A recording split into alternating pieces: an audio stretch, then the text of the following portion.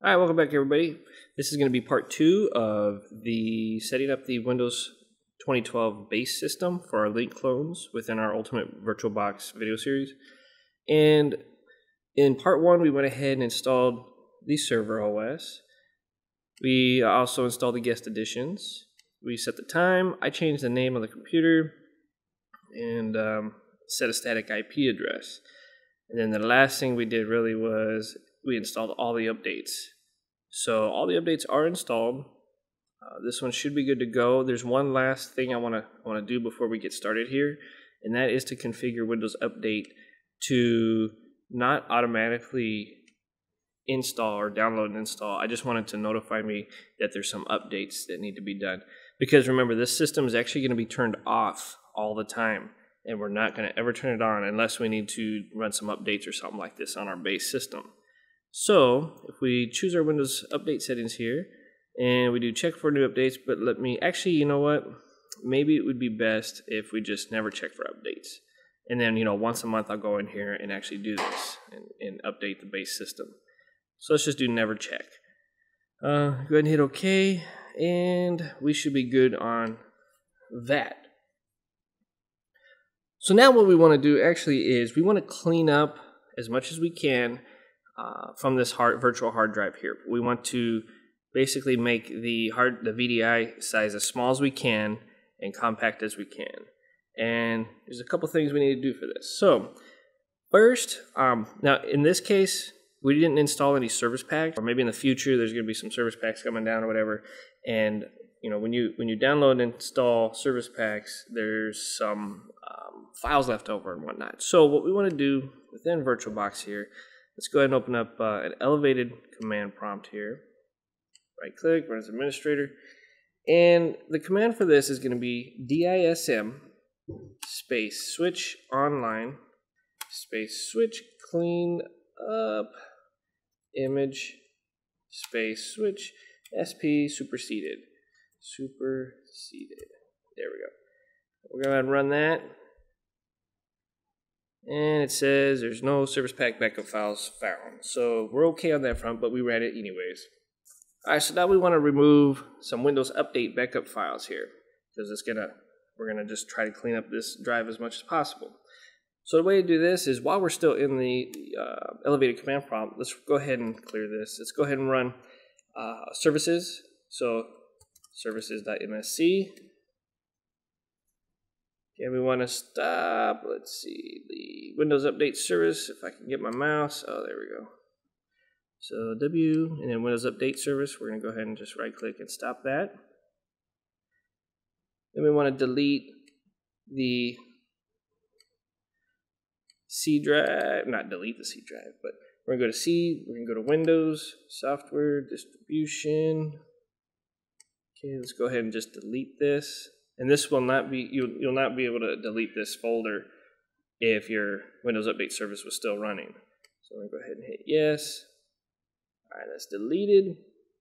Let's go ahead and start Windows Update. So we need to also disable Hibernate if it's enabled here. So the command for that is, again, in an elevated PowerShell prompt, we're going to run power cfg. Is it? Yeah, POWER cfg.exe space Hibernate space off. If you installed this base system on a non-SSD, you probably want to do a defrag a couple times before we move on. But this one's installed on an SSD. I don't need to do that. The next thing we need to do is we would need to run sdelete. This is going to prepare the VDI for compacting. We need to go download this as well. So we're going to go ahead and go to Explorer. Later, let's see. sdelete.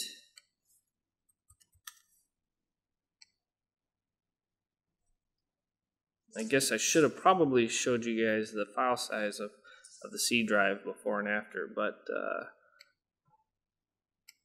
that's okay. Trust me here, it will clean it up a little bit. You'll save a gig or two. Download it, or sdelete. Go ahead and add it to the trusted sites. Just save it. Let's open the folder, extract this bad boy. Let's go back to our elevated command prompt here, clear this. Oops. And what we need to do is we need to, let's go ahead and downloads, cd downloads, cd sdelete, and there it is right there. So the command we need to run here is sdelete, switch z, capital Z, or actually it doesn't matter, I think, lowercase z, c. Okay.